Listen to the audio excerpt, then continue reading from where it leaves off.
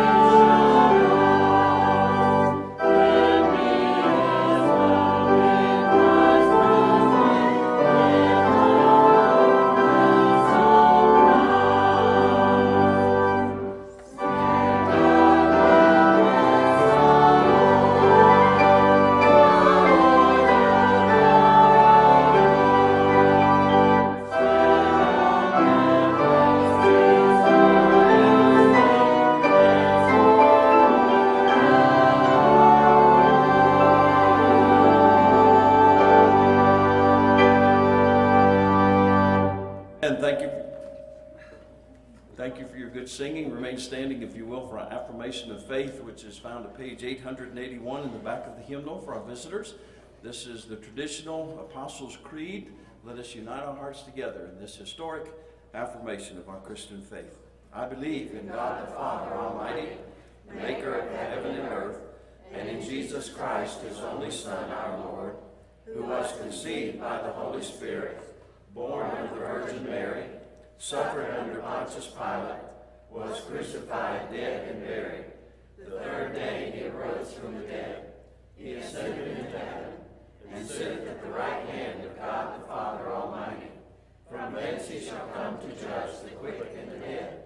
I believe in the Holy Spirit, the Holy Catholic Church, the communion of saints, the forgiveness of sins, the resurrection of the body, and the life everlasting. Amen.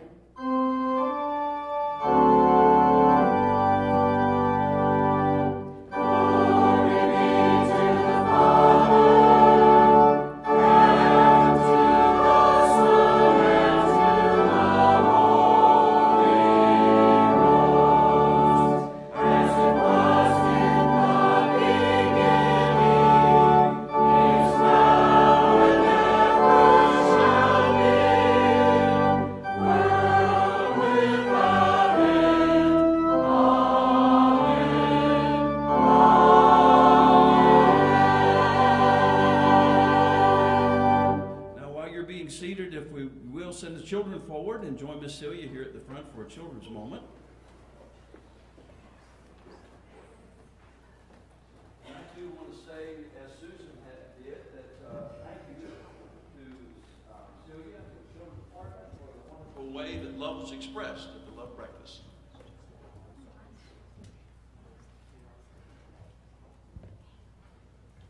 Good morning. My heart is just filled and smiling so much with so much love, and I thank you all for the wonderful morning we got to share together, and I look forward to the time we have together upstairs this morning. And as we prepare our hearts for Valentine's Day, I wanted to tell you a little bit about St. Valentine, because in actuality, Valentine's Day is a Christian holiday. And St. Valentine lived in ancient Rome in the 3rd century AD. And back then, the Roman Empire was run by a leader called an emperor. And during that time, the emperor said that all the soldiers could not get married, because he said when the soldiers went out to fight and conquer land under the Roman Empire, that when they were married, they were more scared, and they weren't willing to take all the risk that a soldier should be willing to take, because they were worried about their wife back at home or their families. So the emperor outlawed marriage. Well, Valentine was a priest in the Catholic Church at the time. It was the only church back in the 3rd century. And he just couldn't imagine that that would be okay, to not let people that loved each other get married and share in the covenant that God had given his people. And so he secretly married people and said, if they want to be together and they love each other, I'm going to unite them in holy matrimony. And so he did. And eventually he was thrown in jail, and he was sentenced to a very nasty 3-part death. And he was a martyr who died for a cause that he thought that God's people should be able to share and love with one another. And his very last letter that left his jail cell before he died said, "Sincerely, your Valentine." And so that's where we come up with Valentine's Day. So Valentine's Day isn't just about romantic love. It's really about God's love for his people, and that's what we're celebrating when we carry on the tradition many, many, many centuries later. So we'll talk about St. Valentine upstairs a little more and discuss what it means to us today. And let's go to God and thank him for giving us these type of people in the world that allow his love to be spread. Father God, we thank you for your love and your only Son, Christ Jesus, who showed the ultimate love. In Jesus' name, amen. We're going to go upstairs nice and slow together.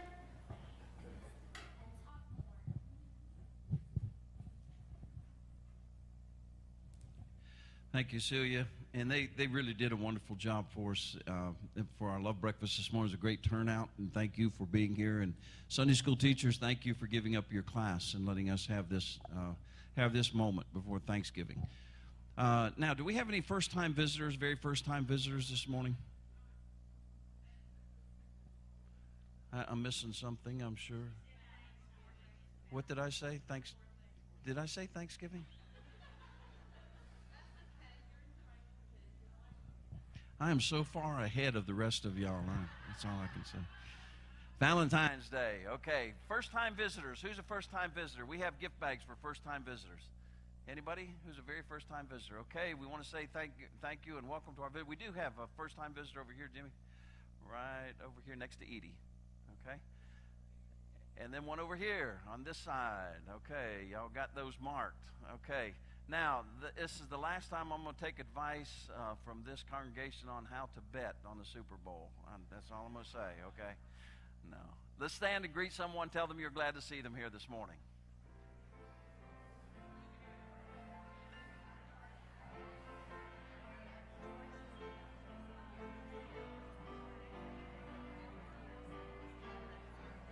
Okay. Okay. I will.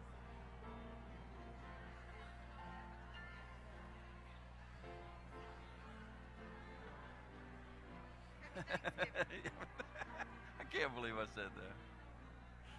Test 1, 2. I'm gonna go ahead and give you the mic, okay? It's off. I'm a part of the family of God. I've been washed in the fountain.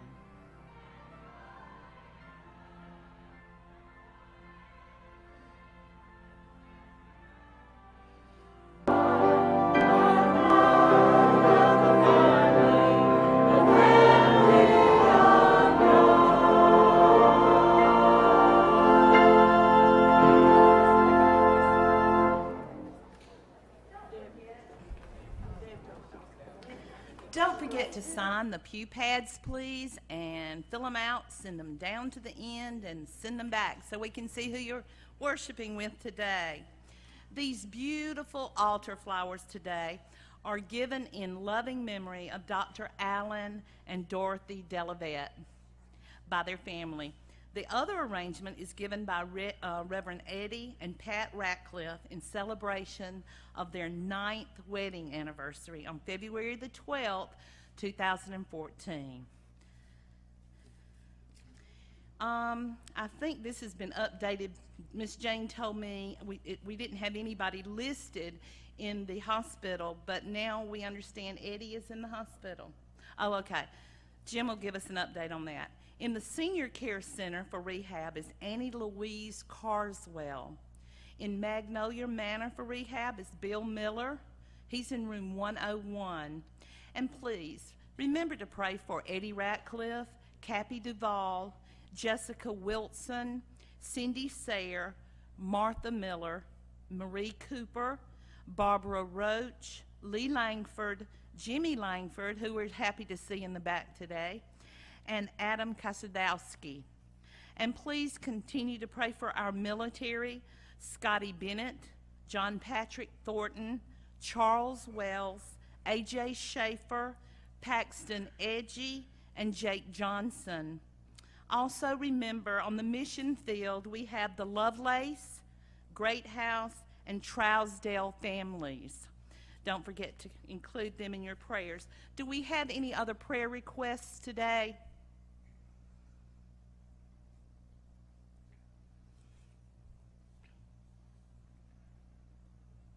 First of all, I want to say it's good to see George here this morning. George had cataract surgery this week, and we didn't think he was going to be here, but we're glad that he's here this morning. And then to let you know about Eddie. Eddie is in the hospital with a bad infection that affected his shoulders. Now, Eddie's got multiple health issues, but the infection has forced a separation of his shoulder.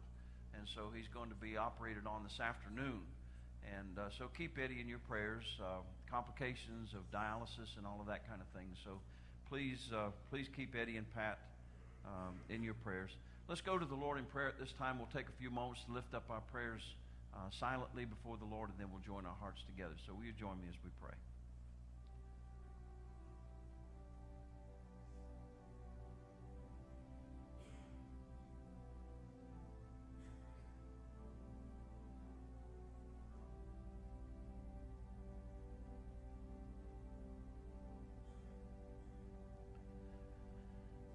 Father God, we're grateful for the expression of love that we felt during the Sunday school hour when our children served us.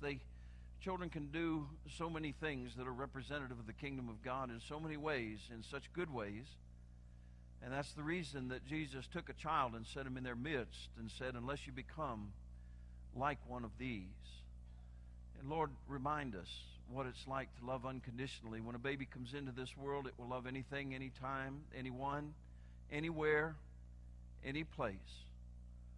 And there are no conditions on that love. It's only as we grow older and grow into our young adult and adult lives that we learn how to put conditions upon our love. But Lord, it ought also to remind us that there is a God who loves us unconditionally. Father, your love for us has never changed. It will never change, no matter what we do, what we say. Father, your love will always be the same for us. And we are grateful for that. But because you have first loved us, then the Word of God tells us that we can learn what it means to love one another. And so we pray that love for one another will grow. We pray that our love for you will grow, thereby causing us to want to love others as we love ourselves and fulfilling the great commandment. So, Father, speak to our hearts this morning as we worship together. As we look at hope as a refuge, we pray that you would open your word to our hearts and to our mind's eyes and help us to see you for who you are.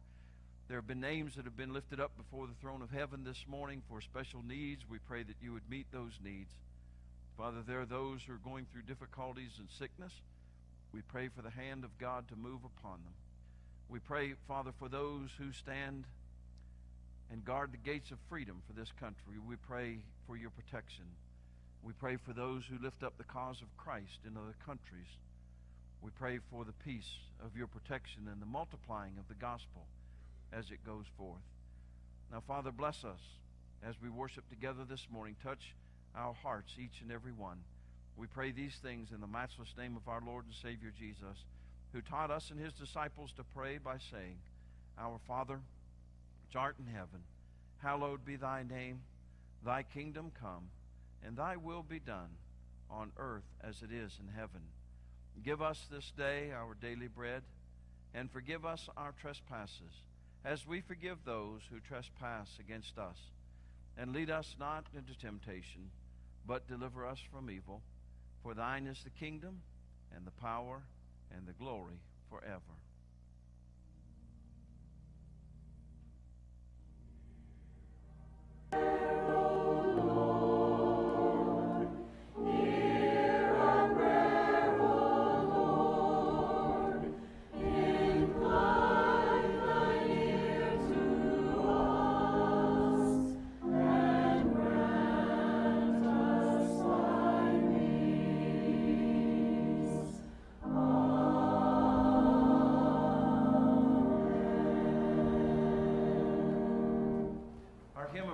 This morning is number 92, For the Beauty of the Earth. We'll sing verses 1, 2, 5, and 6. So will you stand as we sing together? 1, 2, 5, and 6, For the Beauty of the Earth.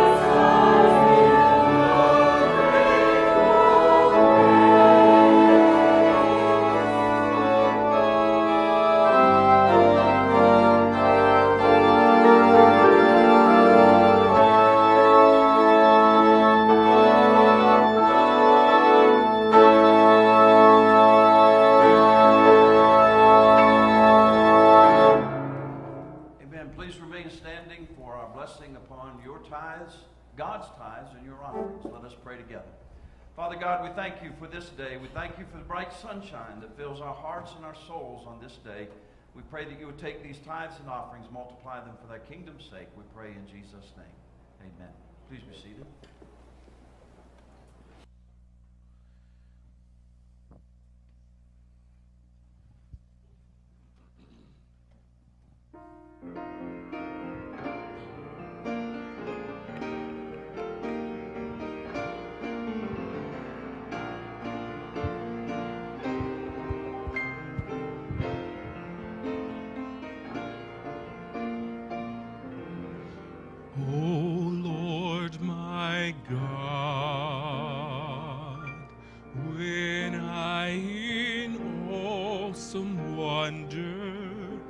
Consider all thy worlds thy hands have made. I see the stars, I hear the rolling thunder, thy power throughout the display. Then sings my soul, my Savior God, to thee. How great thou art, how great thou art. Then sings my soul, my Savior God, to thee. How great thou art, how great thou art. And when I think that God his Son not sparing sent him to die, I scarce can take it in, that on the cross my burden gladly bearing, he bled and died to take away my sins. Then sings my soul, my Savior God, to thee.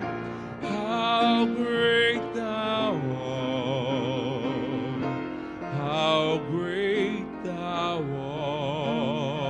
art. Then sings my soul, my Savior God, to thee. How great thou art, how great thou art. When Christ shall come with shout of acclamation and take me home, what joy shall fill my heart. Then I shall bow in humble adoration and there proclaim, my God, how great thou art. Then sings my soul, my Savior God, to thee. How great thou art, how great thou art. Then sings my soul, my Savior God, to thee. How great thou art, how great thou art, how great thou art, how great thou art, how great thou art, how great thou art,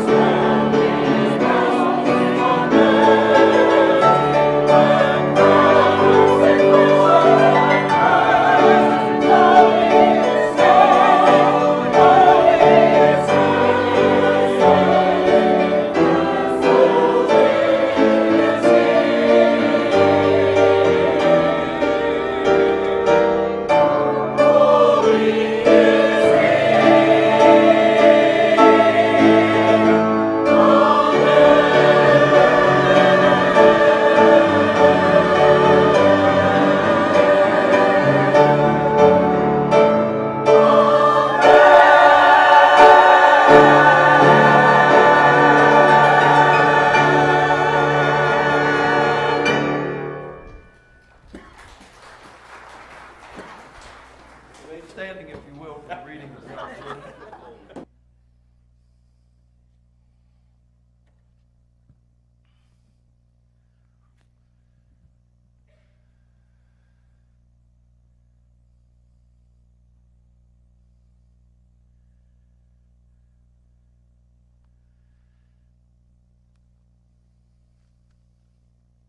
Our text this morning is taken from the book of Lamentations, from which I personally don't preach much.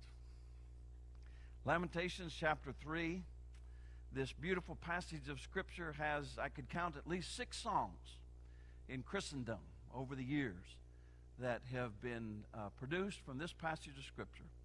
These 4 brief verses, and I confess to you that I'm taking them out of context completely.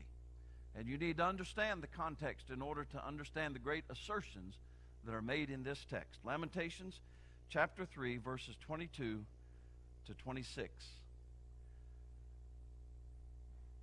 Through the Lord's mercies we are not consumed, because his compassions fail not.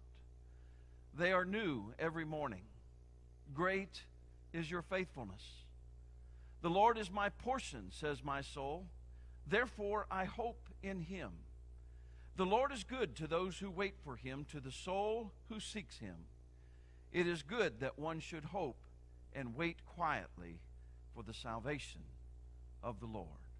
May God add the blessing of understanding to the reading of his word. This is the word of God for the people of God. Thank you, and please be seated. Now, Cameron, I want to say thank you to Cameron and you, Cameron. Thank you for visiting, being here today. And to the choir, you've blessed our hearts. And thank you, that wonderful hymn. Someone was explaining the difference to me, and I guess I had to have the difference explained to me. So many of the great hymns that were written in past years were written dealing with the individual and their relationship to God. And whether or not that relationship was real, and you could think of the words of the stanzas of hymns, but it had to do with the singer of the hymns and their relationship to the Almighty. Whereas in the contemporary church, there's more of an understanding that there is praise that goes before the throne. Now, I'm not one who thinks that these types of musics are mutually exclusive, because they're not at all. In fact, you'll see in our lineup, we call basically our first hymn a hymn of praise, and then we call a hymn of preparation, and designed more or less to be worshipful, but there is that thought where music needs to bring us into the presence of God. But at the same time, where I think the contemporary church lacks today is that there is not as much cause for introspection. What kind of shape am I in when I come into the presence of God? And when I come into his court to worship him? The psalmist had an incredible sense of who he was when he writes in the 23rd Psalm, "Who shall ascend unto the hill of God, or who shall stand before the seat of the Almighty? He that hath clean hands and a pure heart, who has not lifted up his soul unto vanity, nor sworn deceitfully, he shall receive blessing from the God of his salvation." There needs to be both.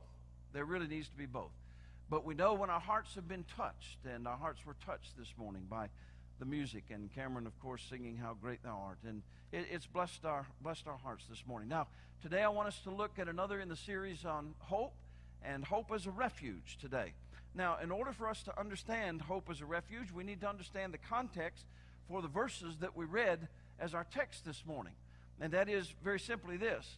Jeremiah was known, and as many of you know, especially those of you who have taught Sunday school at some time or other on the Old Testament, Jeremiah was known as the weeping prophet, who sat by the rivers of Babylon and wept for his people and wept for Jerusalem.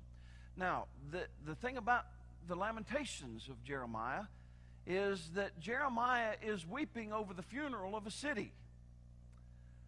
Even though the Assyrian captivity had happened almost 100 years before this time, 721 BC, there was that time when Israel regained some of its strength, and Jerusalem was, not much had happened to Jerusalem physically in the Assyrian captivity, which was the first captivity. But now the second captivity was the Babylonian captivity.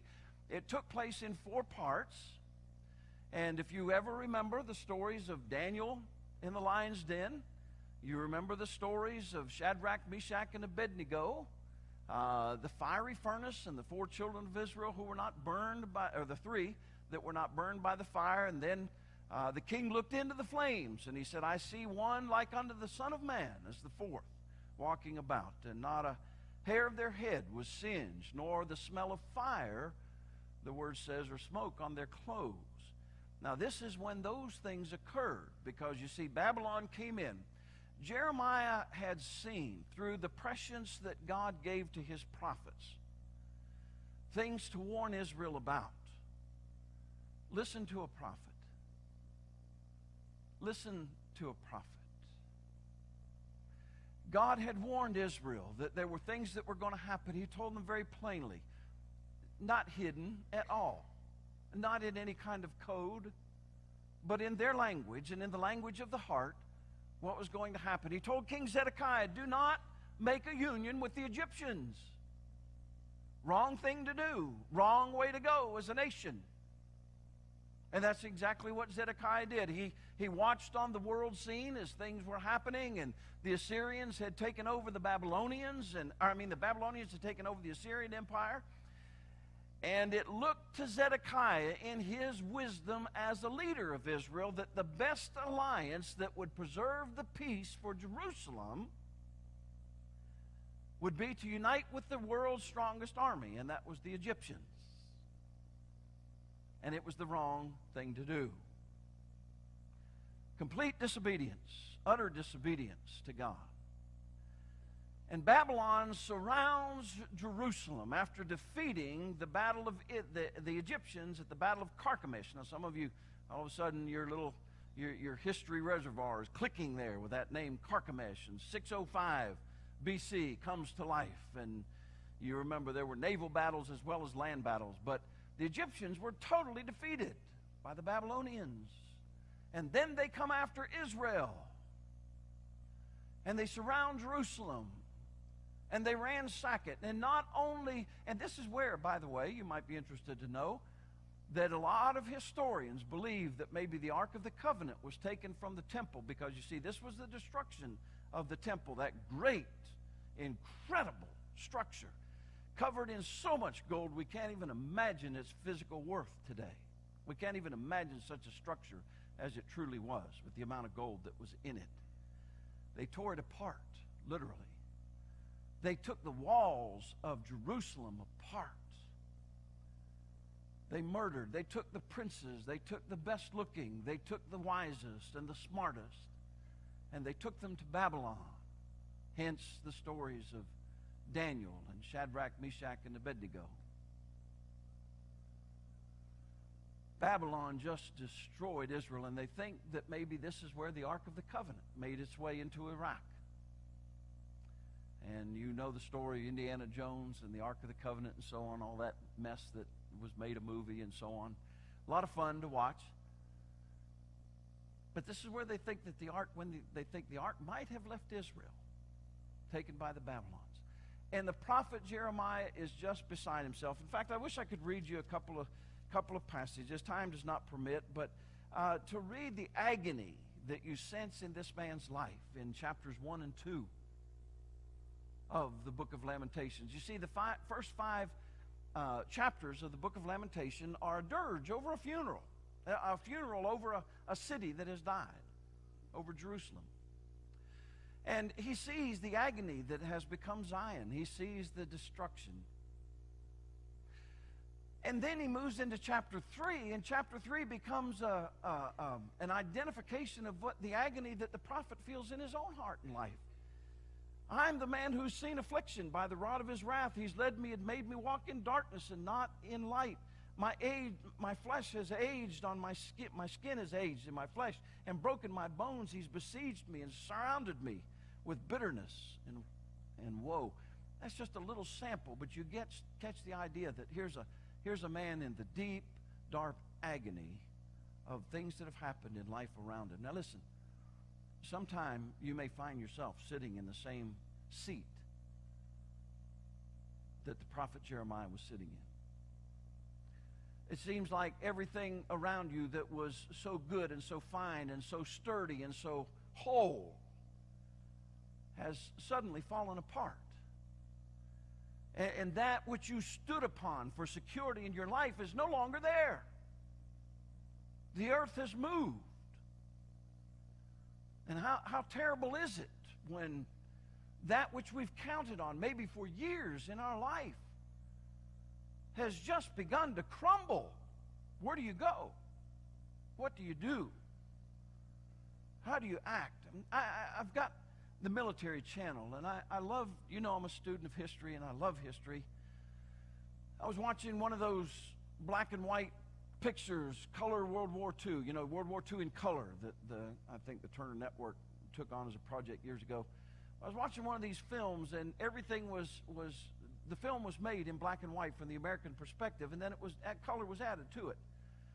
Now, with the color added to it, I was watching a platoon of young GIs marching through a German town that had just been destroyed. And literally, even though color was added, there wasn't any color. It was all dark gray and just shadows of things, just destruction. I mean, walls tumbled down, buildings, and everything almost was in black and white. And then all of a sudden, to the eye, you catch this bright red. Because you see, the people who are adding color to the film have spotted something in the middle of that destruction that stands out incredibly. And as these boots are marching through this dusty town, rifles slung over their shoulders, death and destruction all around, there's the bright red of a rose that is somehow growing in a garden that doesn't even exist anymore. In the midst of all of that, here is a bright red rose. And it's the only thing of color in this scene. And you see, all of a sudden, in the midst of this desperation and the darkness and the despair that Jeremiah feels over watching his beloved city come to crumbs, nothing left, not even people, and yet his soul breaks forth in this praise. How do you do that? His soul comes out with some of the things that have spoken to our hearts, just like how great thou art speaks to our hearts, just like just as I am speaks to our hearts, just like there are things that speak to our hearts because they are real and they are significant spiritually. I want that. I want to know that. And suddenly, out of the deep darkness of his life, this rose burst forth. And like I said, from which hymns have come. You recognize some of the words. And I want you to notice just three things quickly this morning. The first point is simply this. The prophet Jeremiah, in the middle of his despair and darkness, says these words. What he means, my point is this. Point number one. God's mercies will not allow us to be consumed. God's mercies will not allow us to be consumed. Now listen, if ever there was a people that needed to understand this truth, it was the Jewish people. The Assyrians were bad enough, but they weren't quite as bad as the Babylonians.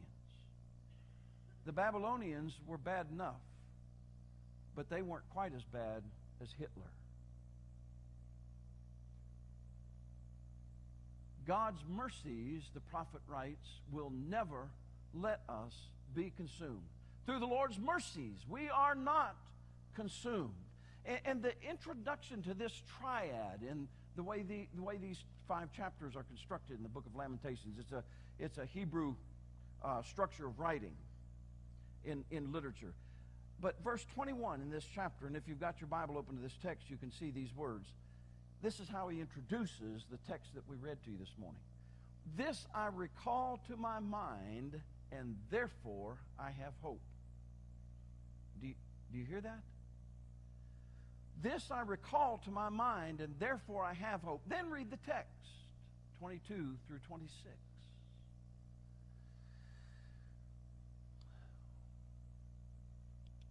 What does it take for you to be reminded in the desperation of the experiences of your life, to be reminded of God's promises? To be reminded that this is not the end. To be reminded that this is not over. Whatever it is that you're experiencing is not the final word in your life. Now you see, there's some for whom situations happen in life and they take the final word into their own hands. And we heard about one this morning, a local family, and I trust for those of you that know about that situation that you will keep them in your prayers. But this person decided that they were going to have the final word in their life. But you see, the prophet says, through God's mercies, I will not be consumed. I recall these things, and therefore I have hope. Now listen, I want you to get the true concept of mercy here, because it's easy for us to use the term mercy and grace. There's a song in the Cokesbury called Love, Mercy, and Grace. It is a Methodist hymn, if ever there was one. How many of you know Love, Mercy, and Grace? Okay? A few of us do. We need to get the Cokesbury out sometime and sing that song again. It is a powerful song. But what's the difference between grace and mercy? Let me just tell you very quickly. Grace, as you know, I hope that you know from attending this church, that grace is unmerited love. You can do nothing to merit the love of God. It is God's unconditional love. But what is mercy? What is mercy? You see, the concept of mercy is connected to withholding judgment. You and I deserve something that God's not going to give us. You and I deserve something because of what we've done, because of what we've said, because of what we have done to others. But you see, God in His mercy, and because of the cross of Christ, is not going to make us pay that price. And that, friend, is God's mercy. Now, there's a promise that God gives about mercy, and this is the reason that parents need to be diligent to bring up their children in the love and admonition of the Lord Jesus Christ and in the things of the church and in the things of God. In Psalm 103, mercy, listen, mercy, God's withholding judgment, is promised to generations that follow Him and that believe Him. I trust in that promise. And I pray for my children like Job prayed for his children. Lord, maybe they've done something they don't understand how displeasing it is. Have mercy upon them. And the psalmist said that He gives mercy unto generations. Now the second point, when hope becomes a refuge, is simply this. God's mercies, you see, that judgment that we should get, but we're not going to get everything that we deserve. God's mercies, the prophet says, are new and fresh every day. It's new and fresh every day. Every day is a new day. And how you look at it depends upon your understanding of how God has extended His mercy to you. There's a parable that Jesus relates in the 18th chapter of the Gospel of Matthew. It is called the parable of the unmerciful servant. Now, how can a servant be unmerciful? Well, you see, he owed $1 million to his master. We're rounding off, okay? He owed $1 million to his master. No hope of his ever making $1 million. He was a servant. And Jesus said he was taken before his master. His debt was called. There was a call on the stock market to bring $1 million in. And he went before his master. And he begged for his life and the life of his family. He said, there's no way I can pay this. No way. And then Jesus said very simply that the master forgave him all of his debt. He forgave him all of it. Now, the next day is a new day for this man. It's a new day for this man. Because, you see, he's been forgiven. He's a free man. Now he goes out into the street. He put his feet on the floor. Thank you, Lord, for this new day. Thank you for the sun that came up. Thank you that I've got some good things to see and do this day. And he sees his friend in the alley. And he says, you owe me $10. And his friend says, I can't pay you the $10. He said, if you don't give me $10, I'm going to throw you in jail. And he did. And then Jesus said, the master, when he heard what the servant had done for $10, got this man again and put him in jail and said, you're going to stay there until you pay the entire $1 million. You see, every day the Lord's mercies are new and fresh. Will you remember that? As you go about your life, the way that you treat and love somebody else, God's mercy to you is new and fresh. And I say, thank you, Lord. Thank you. Help me to be as merciful to somebody else as you've been to me. The third point is this. God's presence allows us to hope and wait for God's rescue. And this is what the prophet wrote. He said, it is good. It is good, in verse 24, to those who wait for him, to the soul who seeks him, it is good that one should hope and wait quietly for the salvation of the Lord. We wait, and this is where hope becomes a refuge. This is where hope becomes a refuge. We wait for God's salvation. Let me say to you this morning that, my mic's not working, so I'm going to stay behind the pulpit for just a second. I see things taking place in the world around me. And I ask the question sometimes of God that I have people sometimes ask of me as a preacher.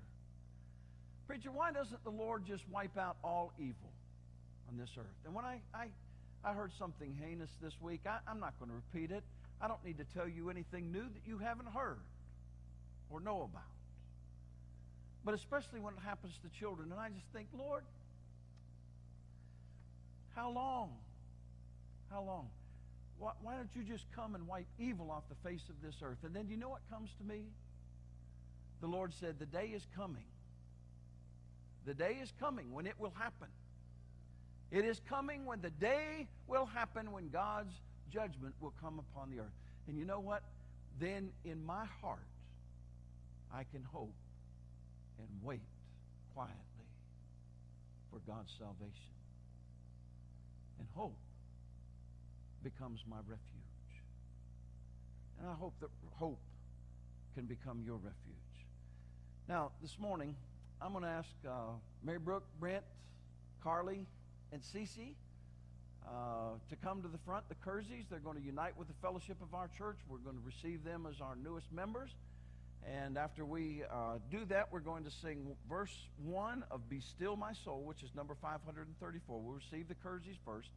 And then you turn to number 534, and we'll sing one verse together, and you will have the opportunity to welcome these folks into the membership of our church. Now, if you all will come and face this daunting congregation here, okay?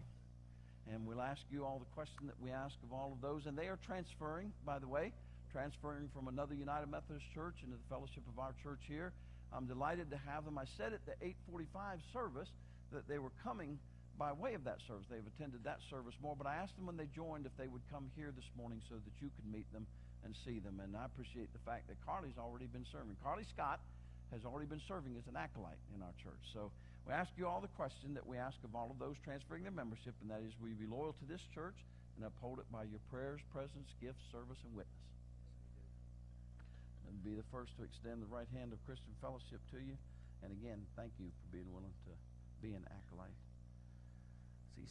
Cecilia, but they call her Cece, so you can call her Cece, okay? Let's stand together and sing in closing verse number 1 of number 534, Be Still My Soul. Be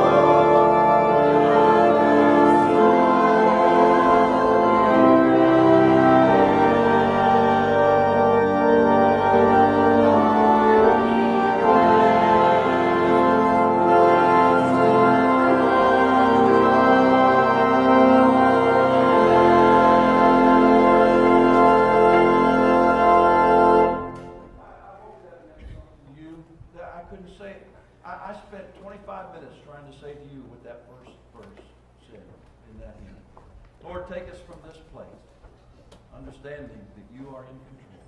In Jesus' name, amen. Amen.